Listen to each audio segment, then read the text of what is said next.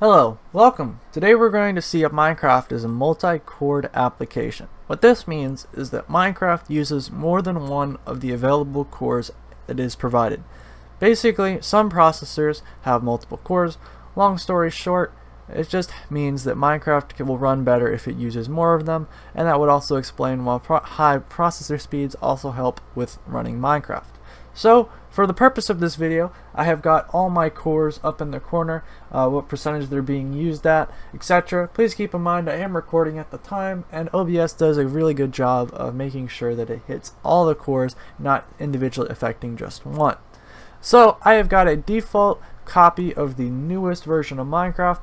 We're going to open it up, we're going to load up a world, and you guys will see while recording it's going to be a little bit difficult to see, but for the best results I'm actually going to switch onto my phone to get the footage that we need, because simply while recording it is not necessarily the best to go through and judge results off of that, because right now if you were to look at it you'd assume, hey, it looks like Minecraft is using all the cores, which is obviously it would be very nice. And obviously I'm getting good FPS right now, really no issue, but that's just simply because of my processor.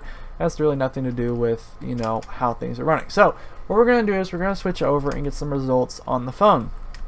Now before you all get really into it, you guys can see right here that the results pretty much show that every core is being used. But we're going to switch over there now, and we're going to show you what happens when we stop recording and we switch over to the regular not stressed out computer. And we're going to show you without anything else running. So be right back. So here we are on the second monitor. Right now you can see the CPUs. You can see that clearly this is just running Minecraft. There's OBS over there. You can see really clear that there's some individual cores that are definitely being used more than others.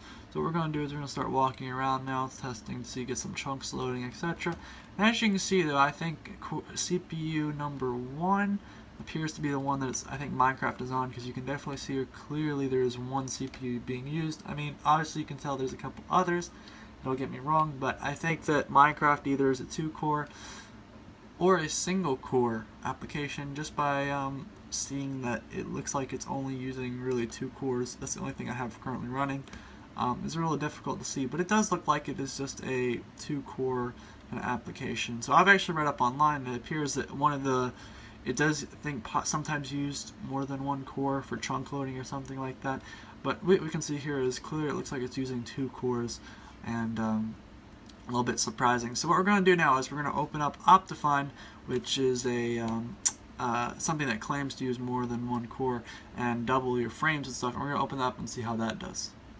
Okay, we're back, but this time we have a modification in Minecraft called Optifine.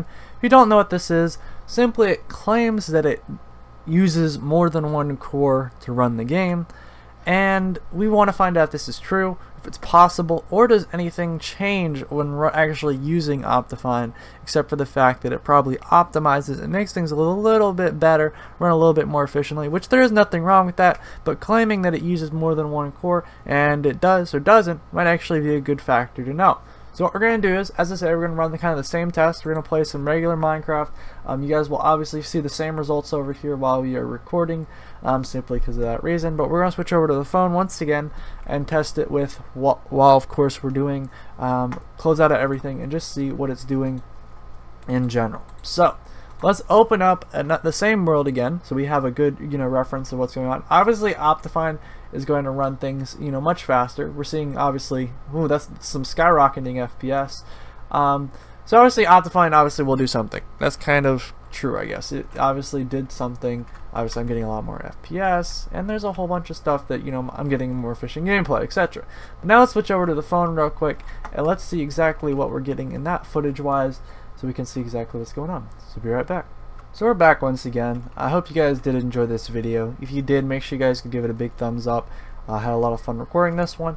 And of course, let me know down in the description what you guys like to see. If there's something else you'd like to see me record, or you have a question, put it down below. I'll do my best to test it out and experiment with it. And of course, as I said, I do lots of this kind of stuff on my channel. So if you are interested and you kind of like that stuff, check out my channel for more information. And I just want to say thank you for watching. Bye.